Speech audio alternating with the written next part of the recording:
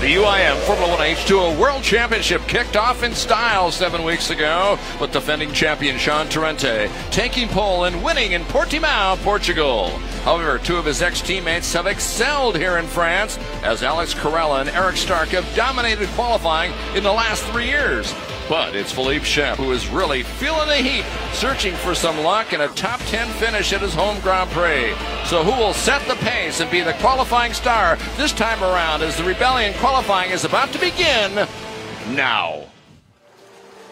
Welcome to one of the loveliest, most picturesque race venues anywhere in the world here along the foothills of the Alps of the southern shore on Lake Léman. Hi, everybody. I'm your host, Stephen Michael, along with my partner of 19 years, ex-world champion Jonathan Jones. We are here in the captivating spa city of Evian, France, for the 5th year in a row, ready to kick off the Rebellion qualifying to set the starting grid and to find out who will be on pole for today's 23rd Grand Prix of France. Now, Evian is a spa and resort tourist area here in eastern France on the southern shore of Lake Léman and opposite Lausanne on the Swiss shore of the lake. It's a mild climate, and the spa buildings and casino from the center part of town of this 9,000-person municipality is known for hosting international congresses and holiday events throughout the years. Now, Jonathan, you've been coming here for 5 years, and I know it's a very special place for you. It certainly is, Steve. I mean, you've pretty much here, which is world-renowned golfing. Fantastic golf course here. You've got the casino. Just the views over the lake are quite unbelievable, and of course the local cuisine, the local food is second to none, so a great place to visit during the season. For over 2,000 years, this area has formed a lovely area. Lake Léman, its picturesque city of Evian on the southern shore, are truly spectacular and amazing to see year after year. Well, it's been a wild weather week with 3 days of beautiful, peaceful, calm summer days, followed by yesterday's cold front that has blown in from the west and eventually canceling qualifying and bringing it here to the early morning session for the 4th time in 5 years here in Evian. As you can see, the clouds and the storms, the winds really kicked up, making things impossible for anybody to step out into the water and qualify, much less hanging on to some tents. Now, earlier yesterday in practice, you'll see how difficult the conditions were. Here's Thani El-Quimsi with Team Abu Dhabi struggling down through turns number 3 on the back straightaway, trying to hold the boat down as he continued to fly the boat, and he almost blew it over. And you can see here with Eric Stark, who's last year's winner, doing his best as the conditions got just a little bit better, but still the drivers did their best to keep it under a minute lap. And Peter Morin was the fastest with a 55.96, which we expect today with the conditions getting a little bit better to be broken very easily.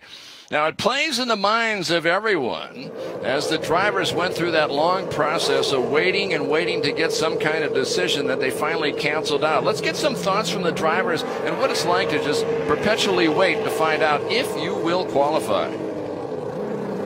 It's getting quite common here in Evian. This lake is quite big, and the wind has a lot of effect in the waters. It will be a busy day, like we had already here 2 years ago and 3 years ago. We will try to do our best. A lot of pressure for sure to not make any mistakes, but we did it in the past. For sure we will be able to do it tomorrow. It's good for us. We've been here 5 times before. We know how, more or less, how the water will be in terms of propellers and everything. So we will be quite blind going into qualifications, I think, but we just have to make sure that we don't have any trouble during the different sessions, and then just flow through it. It will be a hard day for sure. We have 5 o'clock in the morning type deal to have everything prepared and do an early qualifying, and then they'll have to turn the boat right around and get it ready for the race directly after qualifying, and hopefully with no problems. It's a really tough day for the guys, especially the drivers also, because it's, you know, you have 2 different mindsets usually in 2 days, and now it's all in one.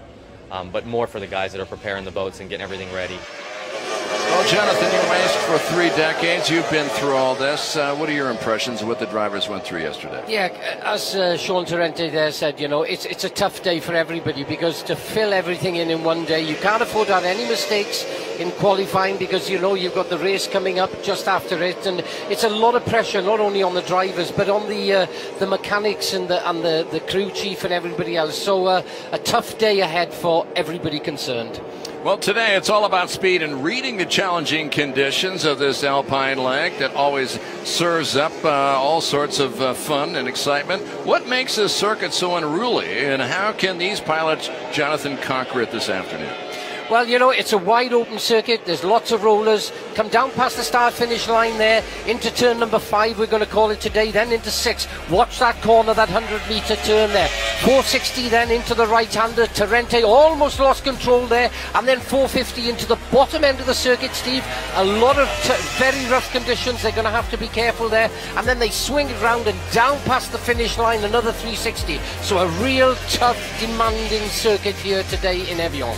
Evian always tracks one of the largest field of drivers any time of the year here as we wrap up the European season. 19 drivers from 9 different nations are hoping to capture the Rebellion qualifying trophy this morning. Let's take a look at the entry list. Sean Torrente, the world champion, had a wild practice yesterday, was able to survive a bit of a sideways crash. And Thaniel Quimsey, his teammate, looking strong. Alex Corella will be in a brand new boat. We'll talk about that later. He's all excited about it. Philippe Shep, the 3-time world champion, has never picked up a point here. Let's see if he can change that around today. Sami Selio's feeling more confident, and his teammate Philip Rams has been on the podium 2 of the past 4 years. Jonas Anderson has had a couple of podiums in France. And Greg Foster, who is the veteran newcomer from the USA, just getting his feet wet, hoping to do well here. Reed Strumoy looking for her 2nd pole of her career. And Cedric Deguine hoping to get another top 5 finish. And Eric Stark rounding out the field. He won this race a year ago. He would love to get some more revenge. Now, Sami Selio, the 2-time world champion from Finland, started this season in less than a spectacular way, finishing 10th in Portugal. The driver from Helsinki won the first Formula 1 race, his first Formula 1 race in Rochelle back in 2007. How's he feeling about getting ready to qualify today?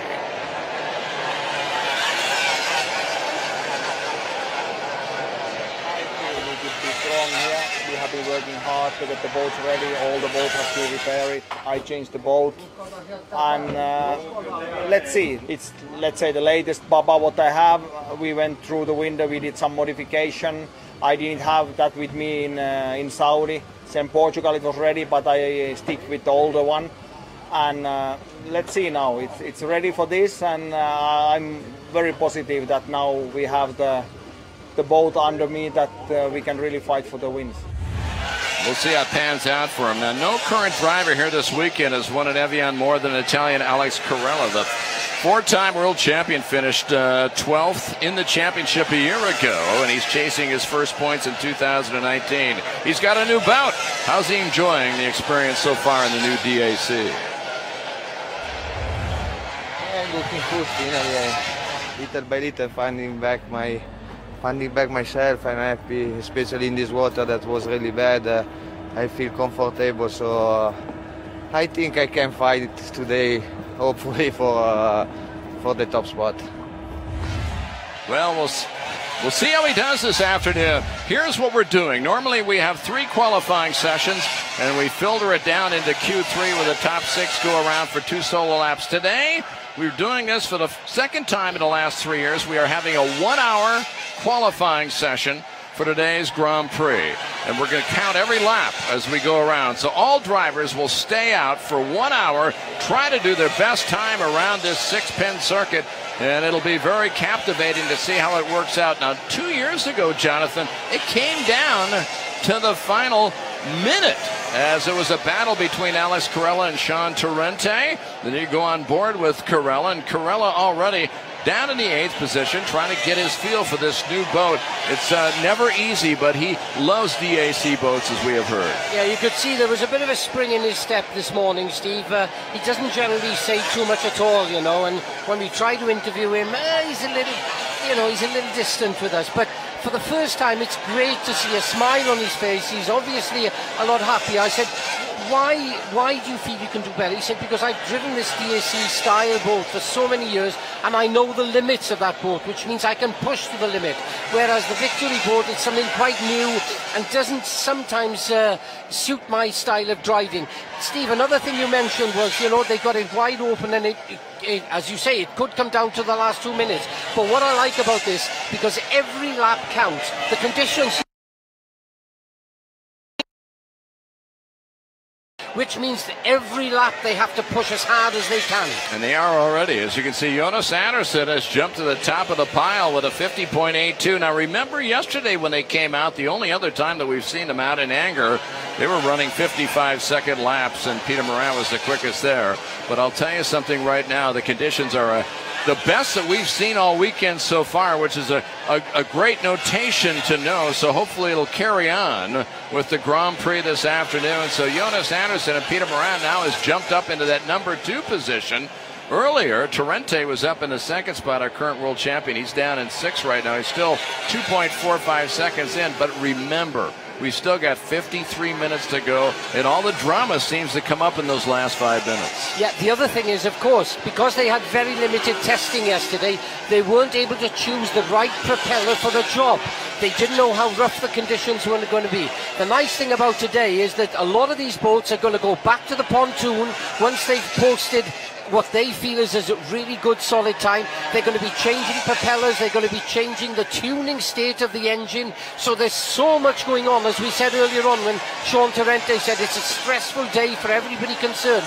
And that's what I love about this 1 hour open session, is you don't know what's going to happen. The other thing is, it does give some of the midfield a better chance of getting up to the sharp end of the grid for the race, which we'll have later on this afternoon. Interestingly enough, right now, the Skål drivers, the Swedish drivers, 1, 2, and 4 right now. So the very talented crew of Swedish drivers with a couple of teams in the makeup, as Jonas Andersen, who has been on the podium twice in France, has gone to the top of the sheets. But there you get a chance to look at the rookie driver. This is the second generation driver, Alberto Comparato, who had a great race in Portimao in his first run in Formula 1. Of course, he's a current Formula 2 champion. As you take a look, and they're making the changes on the dock, Jonathan, as you mentioned about the propellers. And Alberto Comparato started in 19th and he jumped up to 8th. So good start for the youngster out of Italy. Another thing, I spoke to Jonas this morning and he said we are well prepared for this race. Both him and his teammate Eric Eden, who is a young driver that really is coming to the fore now. I rate this guy very, very highly, and under Jonas Andersen, who's giving him a lot of tuition and everything, they are really making an incredible team Emirati. So watch out this afternoon to see Jonas, because he's had 1 or 2 issues going on to a propeller there. You can see 4 blades on that propeller. They'll be using, my guess is, quite small propellers out here for maximum acceleration, maybe not quite so much the top speed, as we pick up Bartek Marsalak, another guy to watch out for here, Steve. He's a strong runner. All right, Bartek Marsalak, the driver out of Poland. He's 35 years old, in his 8th season out there pounding around. Now in his first race this year in Portimao, he qualified in the 9th spot. Didn't get into Q3. He was hoping to do so, but had a steady race, finished up into 6th position. He's very much of a promotional man when it comes to promoting his sport here in Formula 1 in Poland, as they broadcast it live in Poland. And he does a lot to promote the sport at home, which is fantastic. So Bartek Marsalak, who last year had 3 top 10s, looking for his first victory in his 37th start. We see the local hero, Philippe Chiap, now he's up in that number 1 slot. A little bit of information that I picked up yesterday from Team China is that for the first time in quite a long time, Philippe Desertan, the team manager, has found a place for them to test in France. And it's making a big difference. They've been out there testing for the last 4 to 5 weeks prior to coming here. And this is where they feel over the last 12 months they've slipped back a little bit. They've not had that test time prior to coming to the races. But I do know they've been doing a lot of engine development. They've been setting up the boats. Chiap has been testing 2 different types of boats, and it's great to see the local hero from France back up there at the sharp end. As we take a look at Bartek Marzwak, he is working his way around, and for him, as we talked about, 37 starts, he's had 3 top 5s. He's had 1 accident in his career, and he's accumulated 75 points. Now, he's been consistent. He's had 20 top 10s in his last 27 races. And for him at Evian, his best qualifying was a 5th last year. So he's hoping to start the race up in the top 5 once again. Right now, he's out there pounding his way. He just jumped from about 14th position up to 8th quick. So he's starting to get in the rhythm, and he's starting to pick up the pace. You're right, Steve. It's all about getting into the rhythm. It's about getting the feel for that boat in these very, very difficult conditions. Watching, making sure, because every lap it is different. Because we get the rollers coming in from the far end of the circuit. So at one lap you'll be out there and you'll think, right, next lap I'm going to go for it, the conditions are good, and then all of a sudden you're confronted by one of these waves, and it could be curtains. And like I said earlier on, Steve, you've got to push hard, because pole position is it counts for so much here. But at the same time, if you turn the boat over now, boy, you're going to struggle for the race this afternoon. Scott Gilman, the 4-time world champion, looking up at his driver, Ahmed Al-Hamli. As you can see, they're making a propeller change on the world champion, Sean Torrente. And they're going to go take a look and try to find a better prop for him, because he's not happy. Currently, he's down in 7th position. He's about 1.5 seconds off the pace. Yeah, you could see those propellers very, very sharp, almost like a razor blade. Very thin aluminium, even titanium they're actually developing at the moment. And the propeller is paramount to get the fastest lap. It's not always looking for the top speed. You're looking for a propeller that gives you good acceleration, good mid-range, and a little bit of top end. And the reason I say that is you've got so many corners here that what you've got to do is make sure that you've got a boat that can accelerate well off the corners, but also handle very well. And Sean Torrente at the moment, like you said, Steve, he's struggling a little bit to find the balance, and now we've got teammate of Chiap Moran now taking the lead. Well, as we take a look at Ahmed Al-Hamli out there, the driver out of Abu Dhabi, the 40-year-old, father of 3, looking for his first victory in 14 starts. In Abu Dhabi last year, it was his first finish outside the top 10 in 44 races, so he's been very, very consistent. As we take a look at the Sharjah boat right now, as they continue to look at, looks like Sami Celio's boat in the back. They're working on the engine. Celio was #1 early. He's dropped down to 9th. I can explain what they're doing there, Steve. These engines run at a certain temperature to get the most power, and basically that telemetry that Sami Celio has on there, it's telling him exactly how that motor's performing. And you could see one of the crew there, they were actually working on the fuel management system. And what they tend to do is, they tend to, as the testing progresses, they lean the engine out. But you've got to be careful, because you get to a critical point where you can blow the engine up. So the leaner you can get it, the faster you're going to go. But as I say, there's that fine edge as we pick up Torrente there now. He's running a little bit better, Steve. He's up to 7th, and as you pointed out, a new propeller. Is he going to put in a faster lap with that? Nobody works harder than Sean Torrente to try to improve. As he takes a look, there is his radio man, Alessandro Cremona from Italy. Torrente has won 4 of the last 8 starts on the tour, including 3 of his last 5 races. He's had 11 podiums. He's got more points than anybody in Evian in the last 4 years. Last 3 years in a row, he's been on the podium, all in 3rd place. See, the other thing, I can see that Torrente's backed off now. What you've got to do is you've got to find a clean lap, and this is where your radio man, I beg your pardon, he's plays such a part. Now, what Torrente needs to do, in my view, get down the far end of the circuit, wait there. When he can see that there's a clear lap ahead of him, or there's no traffic that's going to hinder his progress, then the guy tells him to go. I see Torrente coming around now. He's taking a nice wide line on the circuit. Is he going to go for it, Steve, or is he pulling off the circuit again?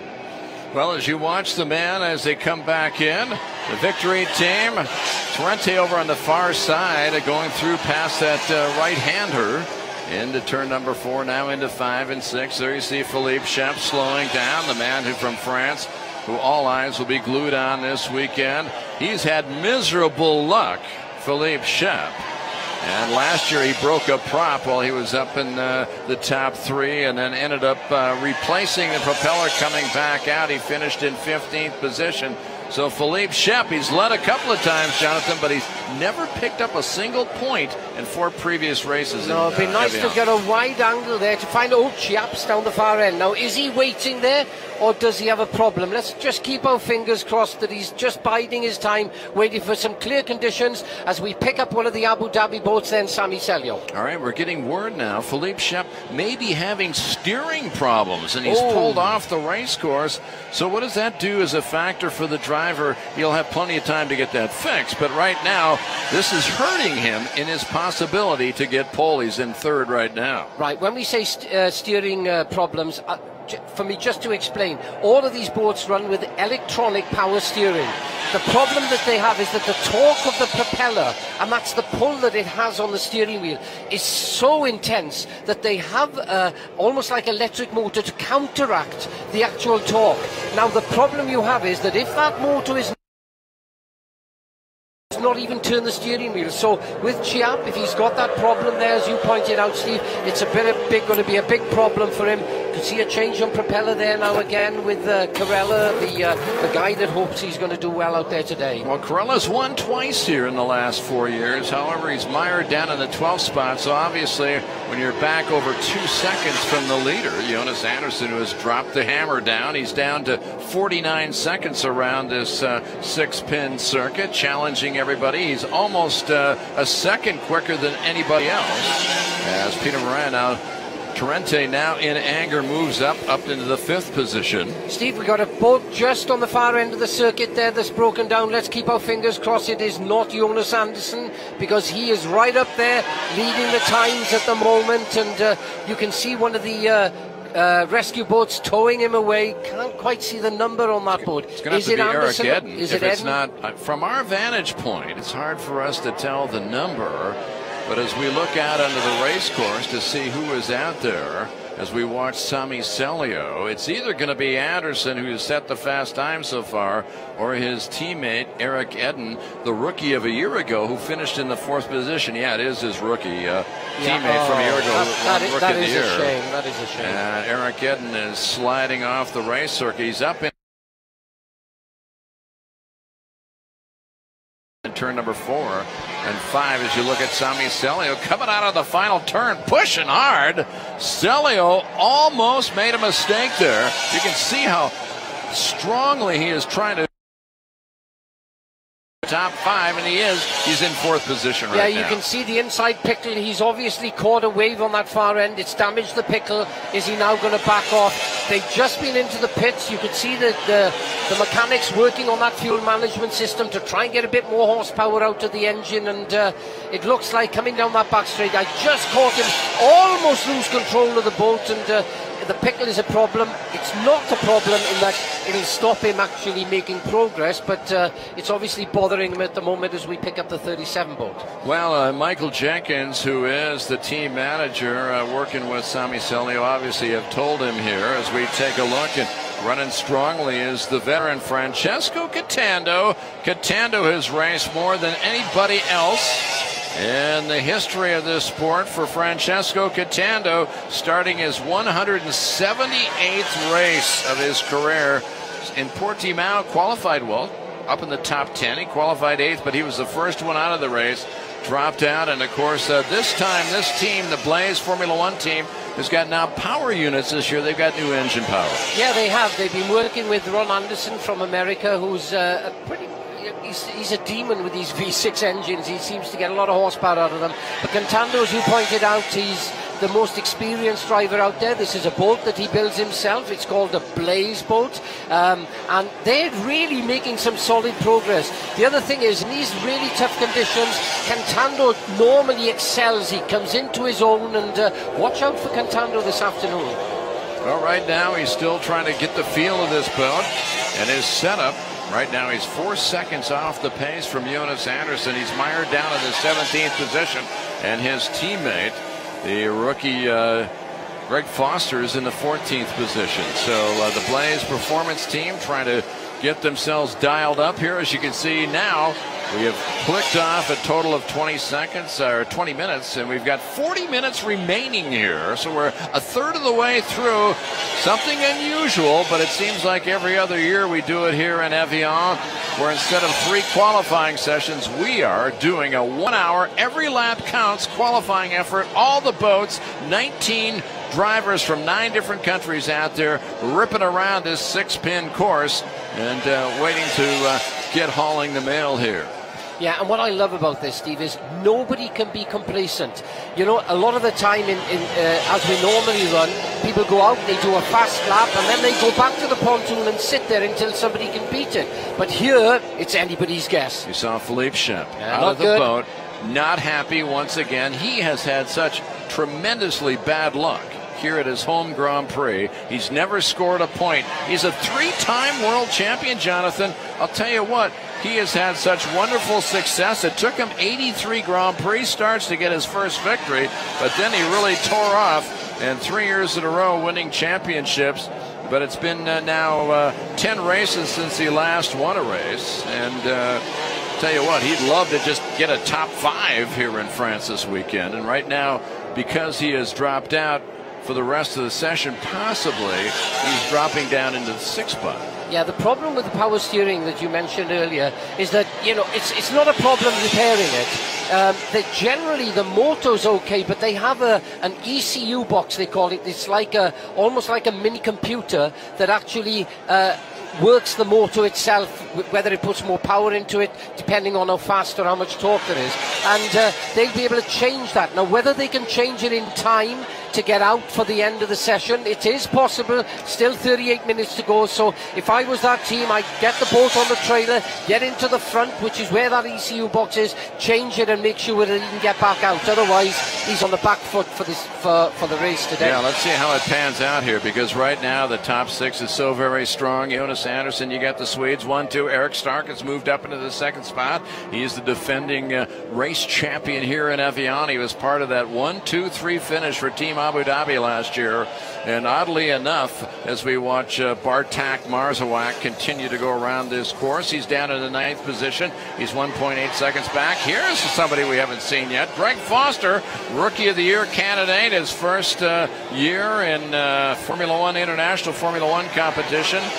And there's fellow American Sean Torrente. He's back in. He's not happy. This is probably the 3rd different propeller they're working on to try to get him comfortable and get some speed up, as you look at Eric Eden being towed in for the driver who's in his 2nd year of his career here, and disappointed, hoping to do a little bit better. He's down in 10th place. Yeah, I'm not repeating myself, but like I said, it's not so easy out there. The conditions are difficult.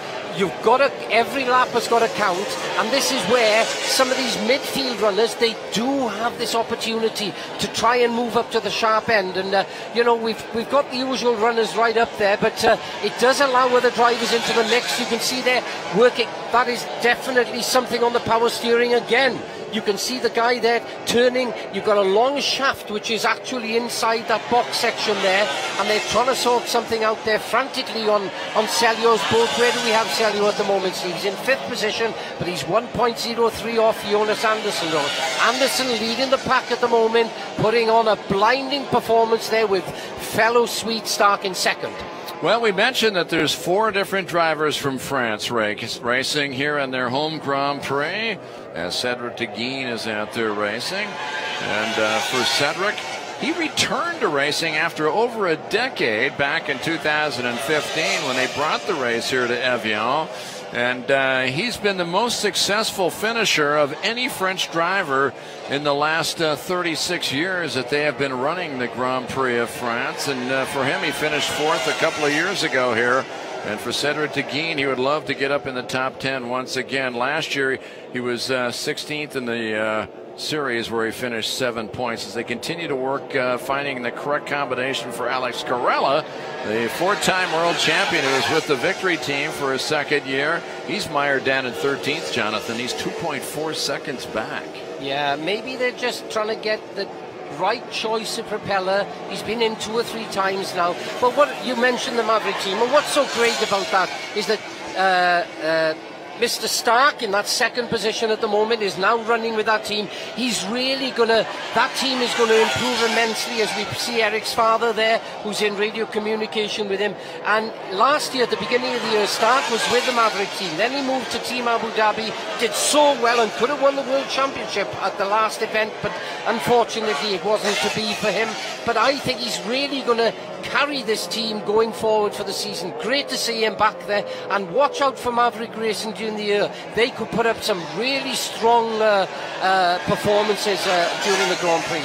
Roger Robert, the driver, and he's the third member of the Maverick team. He is also up for Rookie of the Year, and he's had 2 total starts in his career. He had one fail to finish, and he is from Chalon-sur-Saône, where we raced for 11 years, and my colleague here and partner who won 2 different Grand Prix there in Chalon-sur-Saône. Yeah, it was a great circuit there, and you know, France has a great passion for Formula 1 powerboat racing, and we used to race. I saw Madame Douaye yesterday, talk to her. She was the lady that put that event on for many years.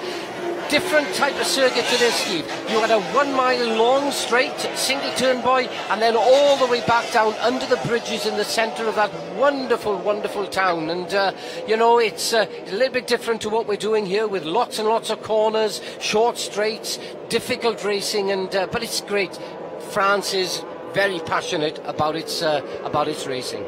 Cedric de Guin out there racing as you see Thani O'Quimsey back in.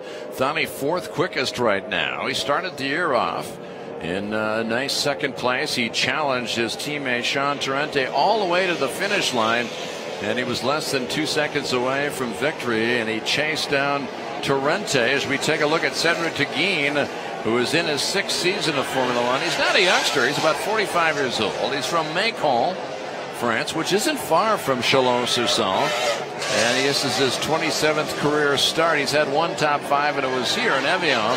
So again, he was over the moon, Jonathan, when he got a 4th place finish a couple of years ago here, and he'd love to do it again. As we continue to look and see what's going on with Alex Corella, that's a new boat, and he's down in 13th. They're not very happy right now. No, 2.45 off is a country mile, and you know, does he have some issues there? Is he still not quite confident enough in that boat? He hasn't run a DSE for quite some time now, because he's been developing that Victory boat that's been built in Dubai, and you know, maybe it's taking him a bit more time. The other people that at the moment, Steve, are they just playing the waiting game, or are they not? Is the Team Abu Dhabi, because Torrente 1.31 off at the moment, Thani almost a second, and you know, with time running down, are we going to see Team Abu Dhabi do what they did last year, or are other teams, we mentioned it yesterday, that they're working a lot harder this year? They know that Team Abu Dhabi was the benchmark. Are a lot of these teams upping their game?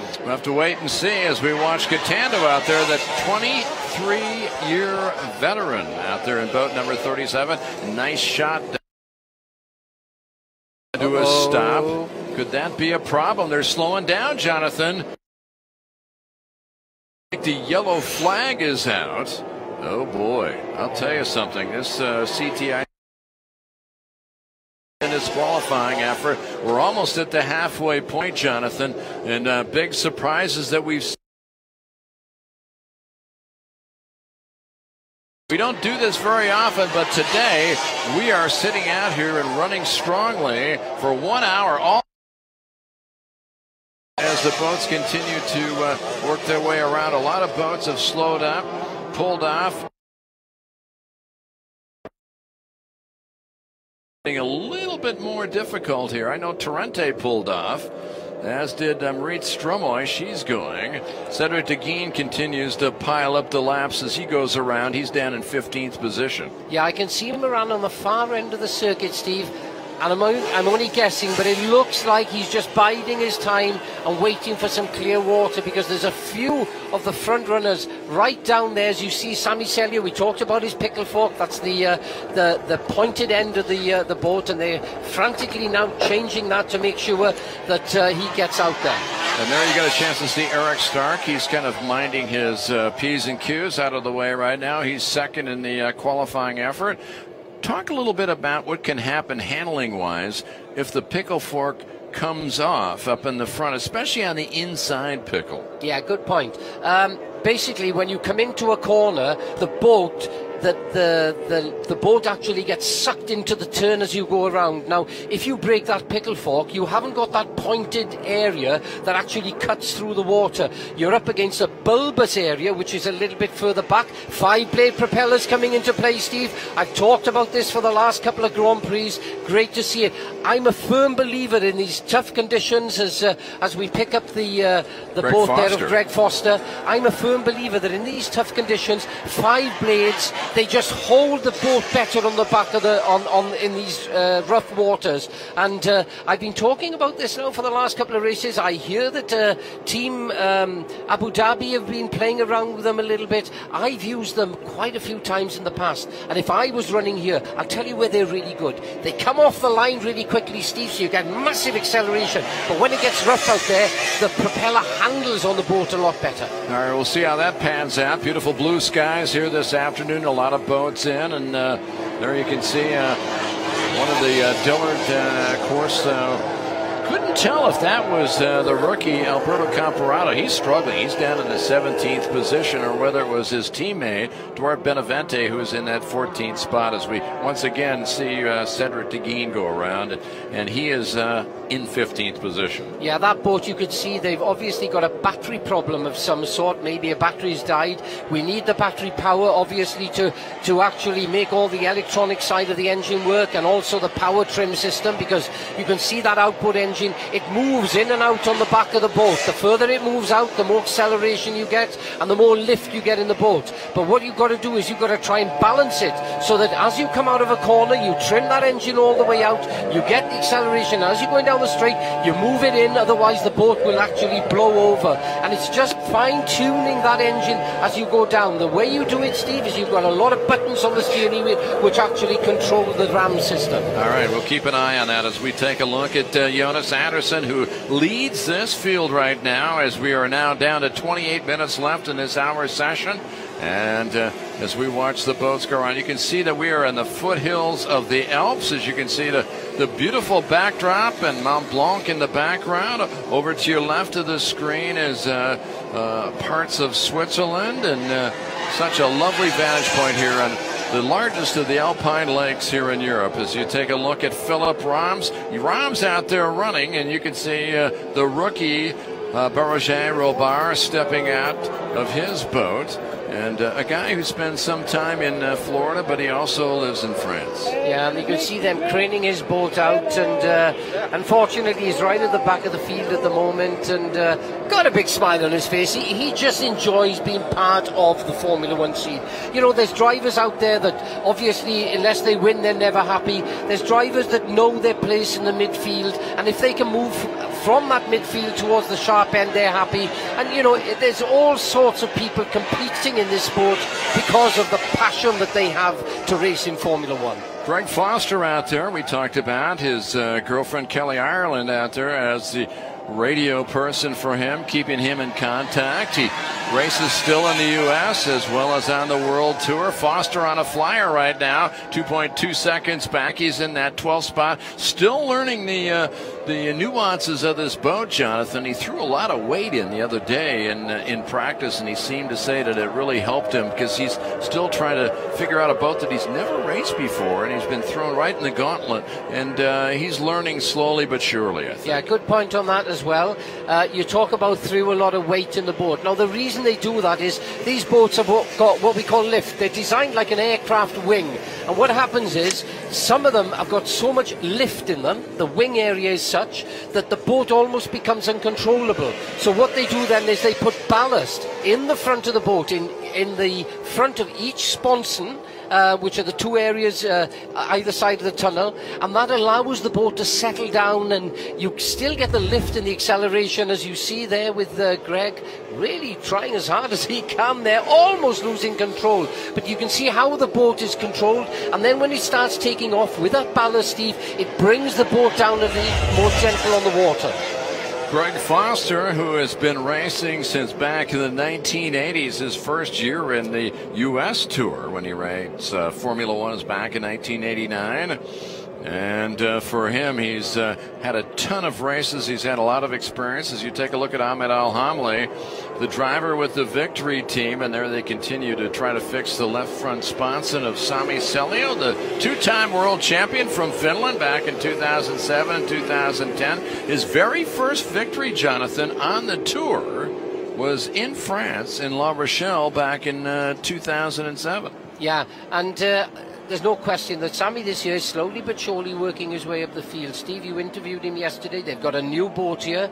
It's taken a little bit of time to develop that boat by Massimo Rogero, that owns the Baba company in northern Italy.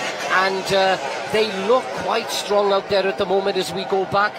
So it looks like they're working on the steering system on the back of Philippe Chapp's boat, and hopefully they'll be able to get that boat back in the water. He's in that 6th slot at the moment, and Jonas Andersen there in the 14 boat sitting very quietly. He knows what he's got to do. He at the moment is leading by 0.66 of a second and looking very, very strong. All right, the man who's on the charge right now, Sean Torrente, who leads this championship after winning from pole position in Portimao. He's looking for his 9th career pole and his 9th career victory this weekend.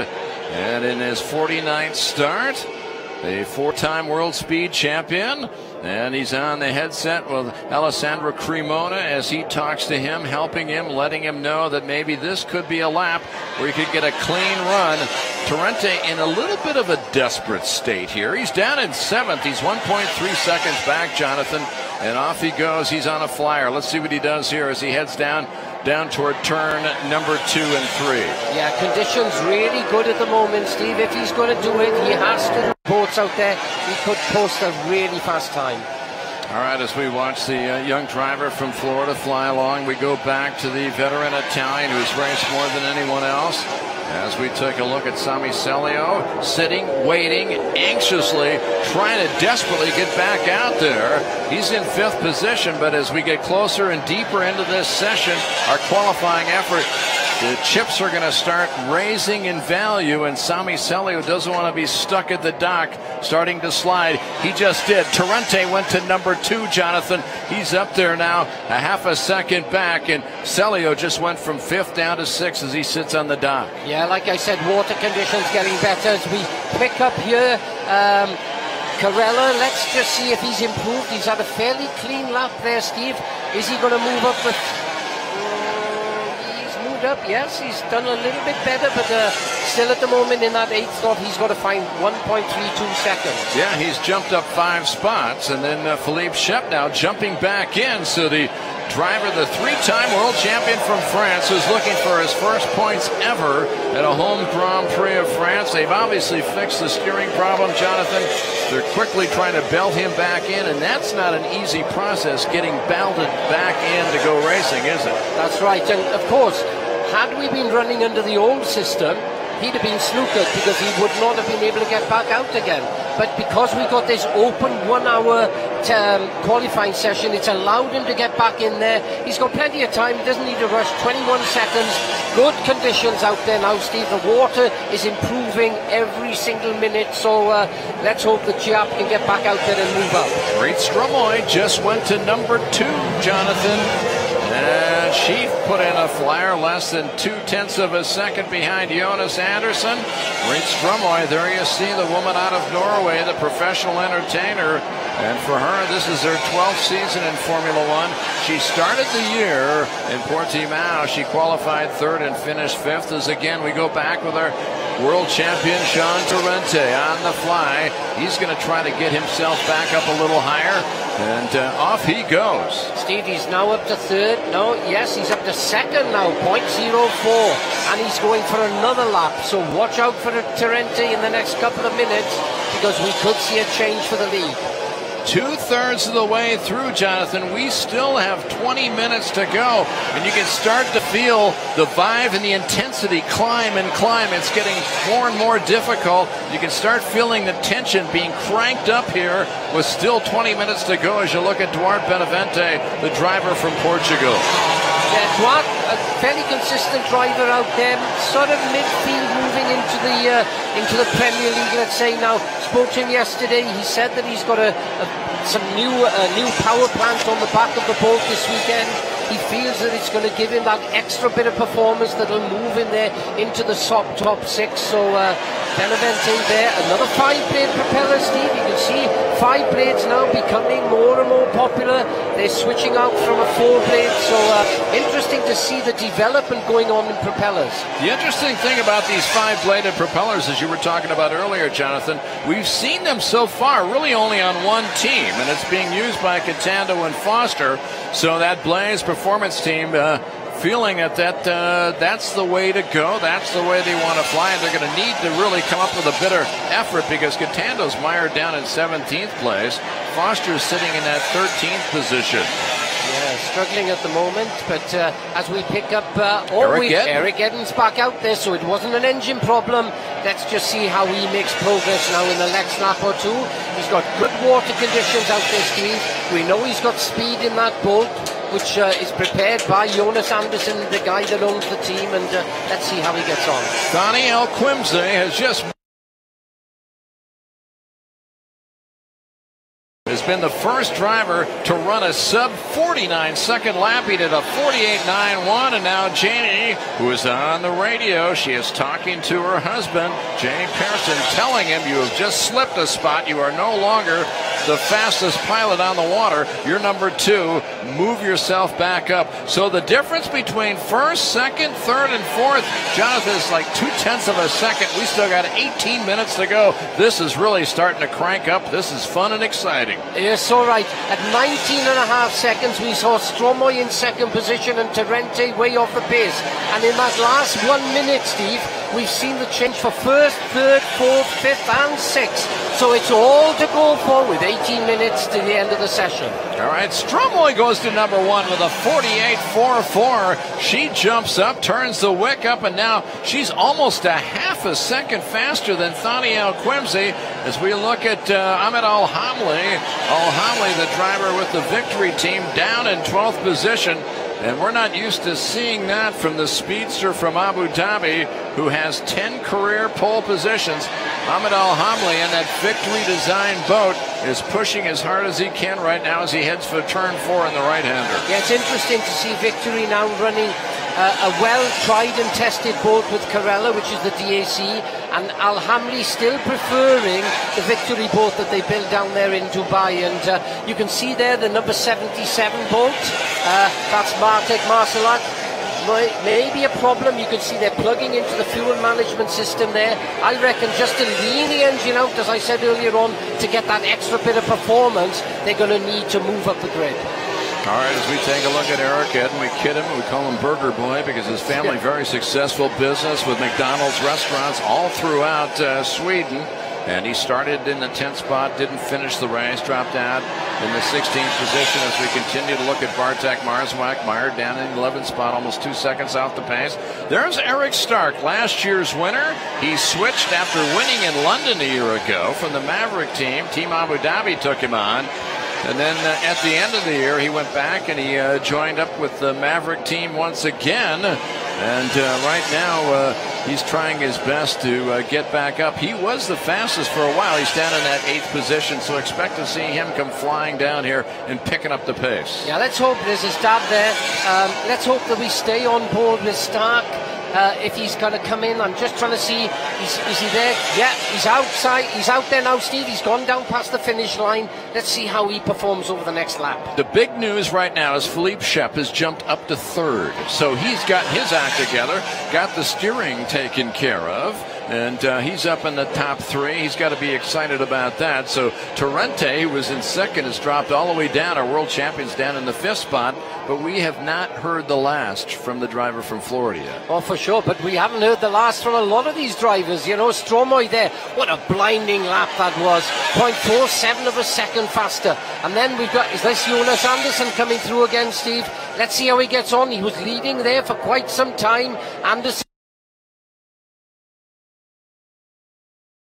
And we're on board with Jonas on a fast lap. All right, so as we watch the driver coming through from Fruvy, Sweden, sliding through turn number 2 to the short. Oh, we got a problem. We got a yellow flag out on the race circuit. Problem down in turn number 2, Jonathan. Does it look like from long distance, Ahmed Al-Hamli? Yeah, it's one of the victory boats, and looks like it's just possibly a breakdown, Jonathan, but he's in harm's way. They're going to have to move him out of the way, and that makes things a little bit interesting. They're going to quickly slide him out of turn number 2, and with the clock running, this slows everybody up and gives everybody to have a breather here, but it's also hurting drivers who are farther down out of the top 5, trying to find an effort to move.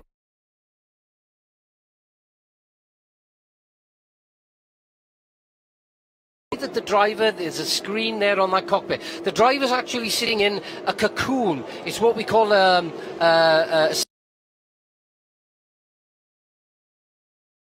system in the event of the boat turning over, and that is an immensely strong area in the boat. On the outside of that, we've got what we call the crash boxes. So if two boats collide, that crash box area absorbs the energy of the collision. So a lot of development in these boats, and obviously we're continually looking for on the safety aspect as well. As you can see, it only took about a minute and a half, but we're back to green flag racing here in qualifying. We're glad you're with us here today, as we are in the 3rd round of the UIM Formula 1 World Championship. This is qualifying, as it is also race day here along Lac Le Mans or Lake Geneva here in Central Europe, as we round out our 2nd and final European round of this 2019 season.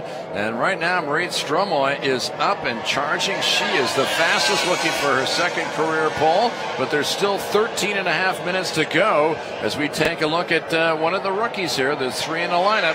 Alberto Camperano, the youngest driver in the field at 21 as he comes by. As you look now off to the west as the driver's sliding out of turn number 5 and 6. And here is Philippe Shep, the 3-time world champion who was having problems earlier in this session, and they were able to fix it. We see Eric Stark heading back out. Stark has slipped down to the 8th position. Interestingly enough, Jonathan, had we been doing it this normal way, where we would have had 3 qualifying sessions, Philippe Shep wouldn't even be involved in this right now. He would have dropped out and would have been very disappointed, but because we're running this unusually a full hour, every lap counts, they had enough time to go back, the crew, to fix the problem and put it back out. Yeah, and that's the great thing about this hour. It's not like a foregone conclusion as to who's going to be there. You know, Sammy Selyo having 1 or 2 handling problems with that boat, Steve, you could see there coming out of the corner, and the front end sort of, you know, trying to keep it on the waters. We pick up the young Alberto Comparato at the moment. Comparato now moved up to 11th position, 1.87 off. His father will be on the radio to him. Very, very experienced.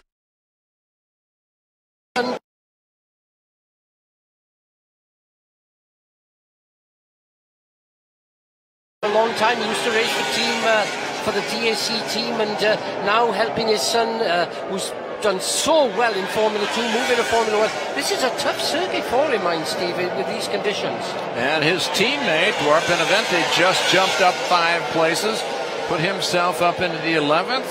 That's 3. So Sean Torrente, our world champion, less than 0.3 of a second off. 1 position for the 48.33. He is 1/10 of a second faster. As you see Ahmed Al-Hamli out of the boat. Yeah, I think he feels that he's probably done, Steve, as much as he can do, because with 11 minutes to go, I don't believe that he's just got out and he's going to get back into the boat. But maybe he feels that as much as fast as that boat will actually go, and you know, he must be a bit disappointed. Yeah, tough decision to wrap up the afternoon for him. He's down mired in that 14th position, but you know, he's a charger. He could very easily, once the race starts, later on today, get up into the top 10 and chase down points. As you look at the rookie right there running out, that's Camperado, Alberto Camperado. He's down in 12th position, and he's just about 0.2 of a second behind his veteran teammate, Duarte Benavente. As you look at Sean Torrente, who slipped down to that 4th place position once again. Marit Strumoy going back up to the top again. Boy, she and Jonas Andersen, the Nordic combination, Norwegian jumping the Swede once again here in France. Yeah, it looks like the Nordic drivers seem to be really thriving in these rough waters. You know, if we go back to the Viking times, they used to love being out there in rough water, and they felt they had an advantage over people. And same in rallying, in the World Rally Championship. The Nordic drivers, amazing, and it looks like they're doing exactly the same out here in Evian this weekend. Well, the Vikings love to say Skål. That is their chant, that is their war chant, and right now it's Skål Vikings because all of a sudden the French now have something to cheer about. Philippe Schepp has jumped to number 1 with a 48.02. What a great run for Philippe Schepp, who has been on pole here before, Jonathan, in Evian, and he is determined to change his bad luck around. And boy, with 9.5 minutes to go, he is currently in a great position to do that today. Yeah, and it looks like that testing opportunity they had before coming here, as I say, they struggled to find a venue that would allow them to test in France, but they found somewhere fairly recently. They were able to fine-tune and get everything really well dialed in, do a lot of propeller testing and the like, and it seems to be looking good, because a lot of people thought that Chiap had lost his way, but he's certainly proving today that he's still a front runner and he still has a chance to win the championship this year. So good on Chiap to see him coming back out there and now being right. Peter Moran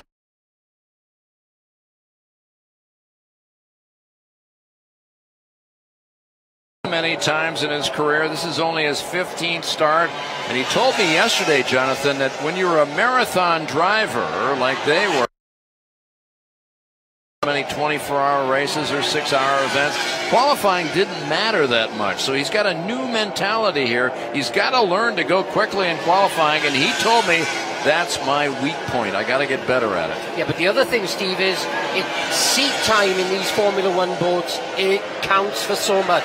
And if you can do a 24-hour race, you are learning every single lap about the limits of these boats. So although, as you say, qualifying doesn't matter quite so much, seat time, time driving the boats does count for an immense amount, especially when you're running these finely tuned Formula One craft that we see out here today.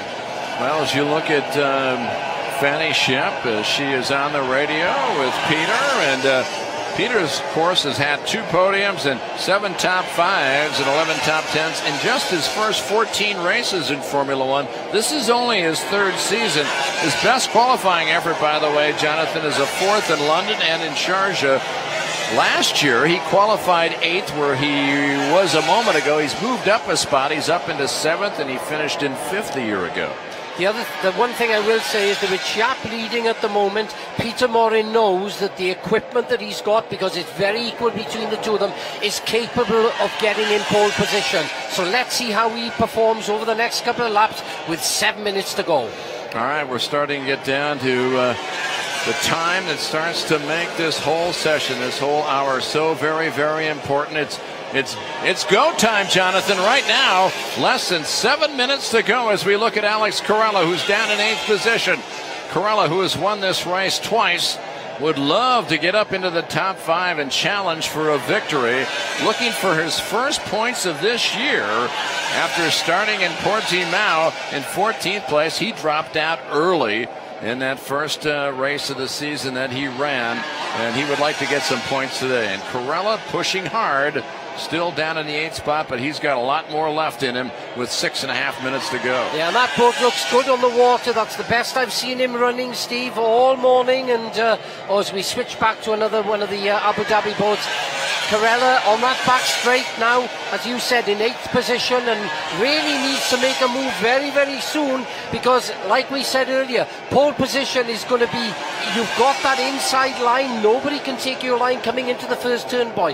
And as we've seen over the last 2 or 3 years, pole position counts for so much at the start of the race and the actual outcome of the race itself. And Torrente pushing, sitting in that 4th spot right now. Sean Torrente, the world champion, has never done well in qualifying here Jonathan. He's always struggled. He's always had a fight from behind. We saw that 2 years ago where he was all the way down in his 16th spot and finished up on the podium.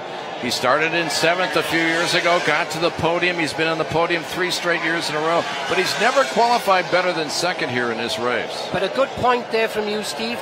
He started at the back and then he came up to 7th. The big issue is this. Oops, as we see Eric Stark down in the 9th.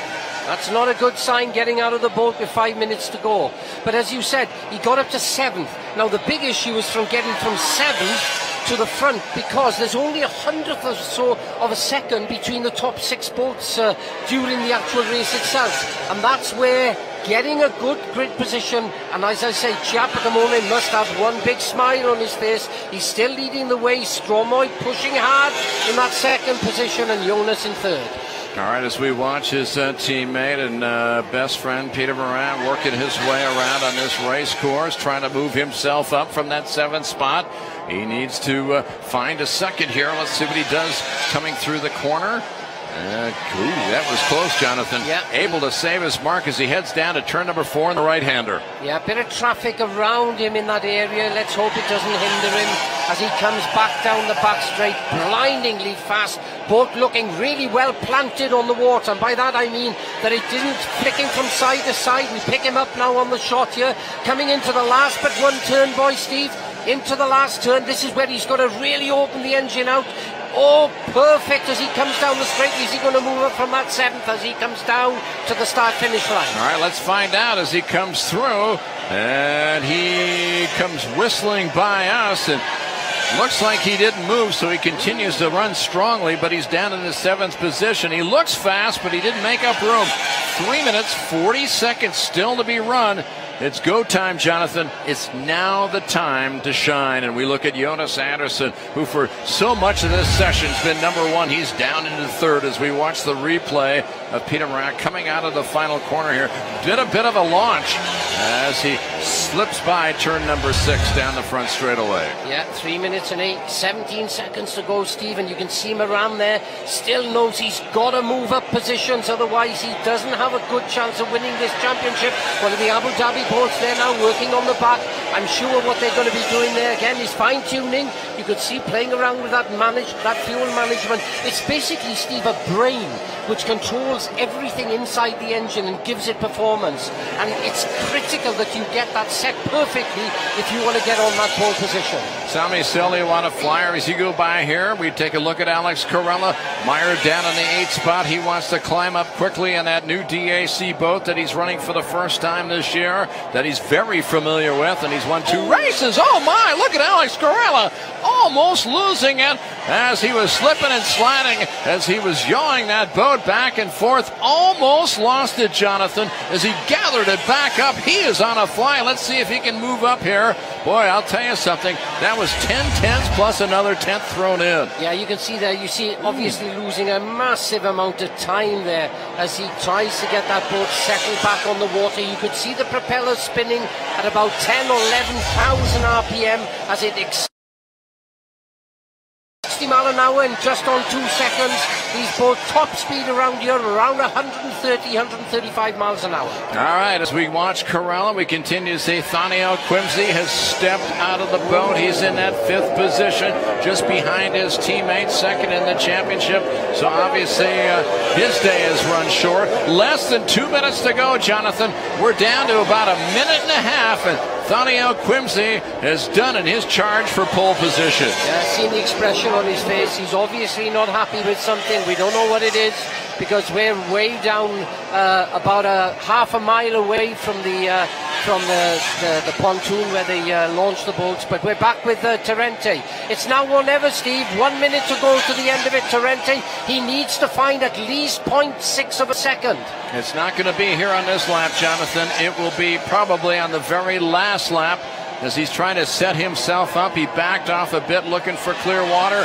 One last shot for the world champion to try to make it 2 poles in a row here in 2019. But I could see there both Jonas Andersson and Eric Eden on a blindingly fast lap. They're going for it as well as Terente works his way round, comes into the far end of the circuit, Steve. 42 seconds to go. Accelerates out. I think he's just coming in. Yeah, here we go, Steve. He's into a fast lap.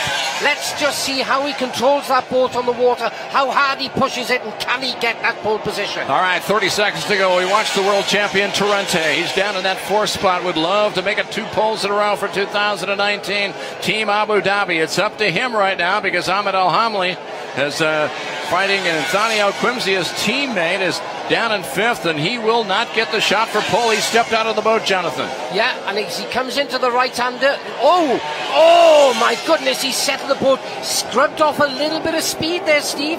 That probably lost him a couple of tenths of a second. The boat seemed to bury itself in the corner as he goes now down that long straight into the last 2 turns. He comes around, and he's backed off. He cannot do it, Steve. He's left down in the 4th slot. So the bad luck for Torrente in qualifying in France continues. Philippe Shep, here's his teammate Peter Morin in the 7th spot, desperately trying to make it 1-2. He comes across the line. Did he move up? As Peter Morin comes by, and he is done. He qualified in the 7th spot as the checkered flag has come out. As you watch one of the drivers, it looks like it's Greg Foster, trying to move up from 15th position as the checkered flag has come out here, Jonathan. He doesn't do it. He's still 15th, Foster. That he will be disappointed with that performance, because on his day, I mean, he really lights up the boat, Greg, and you know, we're really hoping that you know, he does better, and I'm sure he will during the race itself. So Philippe Shep, in his 120th start, picks up his 7th career pole position, his 2nd pole position here in France, the first one since 2015. And for Philippe Shep, who has no points on the season so far, this was a big performance, as he will start number 1 at his home Grand Prix, looking for a victory that he's never gotten here in France before, in front of this huge crowd in Evian. And look at the excitement by the CTIC China team. They know their veteran 3-time world champion Philippe Shep is on pole position. Yeah, Shep is back, and he's really put the hammer down there this morning. Do you know, the boat looks so well controlled. It suits these conditions, Steve. It really does look very well planted there. We can see him now coming down past the start-finish line.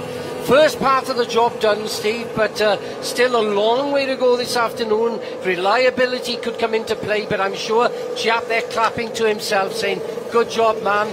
We're in a good position to win this Grand Prix for the first time. And why not? It was not easy. Remember, he had all sorts of problems, steering problems. They had to tow him back in. He missed over half the session, was able to fix the problem and get back out there and then set the fast time. As we said earlier, there is a lot of pressure, not only on the driver, but all of these team members. And you can see there Philippe Desitan, who runs the team out of La Rochelle in France, very, very happy. And Eric Chan, who finds the finance to run the team, he must be chuffed. You can see he's probably texting messages to his fellow investors saying, great job done here this morning. All right, let's take a look at the results here as we have this 1-hour session. Philippe Shep on the pole with a 48.02, 0.2 of a second faster than a wonderful effort by Marit Stromoy. Again, a great quality effort for her. Jonas Anderson, who was up at the top of the sheets for a long time, down in 3rd position. Sean Torrente, the defending world champion, in that 4th spot. Daniel Quimsey, his teammate, starting 5th. And Sami Celio with a good 6th place position. Peter Morin tried desperately to make it a French 1-2. It didn't happen. He'll start 7th. Alex Carella in his new boat down in the 8th position. Eric Eden, who has finished up in the top 5 before, will start in the 9th spot. Eric Stark, another fellow Swede, disappointed down in 10th place. Duarte Benavente climbing up late to get the 11th position. Alberto Comparado, he also did a major jump in the last 5 minutes to move up into the 12th spot ahead of Bartek Marzawak. Ahmed Al-Hamli dropped down a little bit earlier. Greg Foster tried desperately to get the boat going in 15th. Cedric Deguin 16th. Francesco Catando, in the longest running race driver on the tour, and the rookie Robert Barrage wrapping things up for him. And there you have it, 19 drivers from 9 different countries, and there's the man who set the pace today with a 48.02 in front of his home Grand Prix. You can see how emotional he is, Jonathan. He is just so excited because they went through so much drama in this last hour in this qualifying effort today. They thought they were down and out. They towed him back in. They realized the problem. They quickly went to work. And it's not easy to work on a boat when it's sitting there floating in the water that's being constantly moving around. They had to be precise. The crew was. They were professional. They got the job done, and they got the driver out as fast as they could. Yeah, a lot of pressure, like we said, Steve, on a lot of people there this morning. We thought he was out for the count halfway through. Thank goodness they craned the boat out of the water. They got the problem sorted really quickly back on the water, and boy, did he put in one blinding performance out there this morning. The confident nature of this man, who is a three-time world champion, Philippe Shep, is back. Well, thanks for joining us here this morning on a very special edition of qualifying for today's Grand Prix here at the Rebellion qualifying action. We'll see you back here at 1500 local time this afternoon. That'll be 1300 UTC around the globe.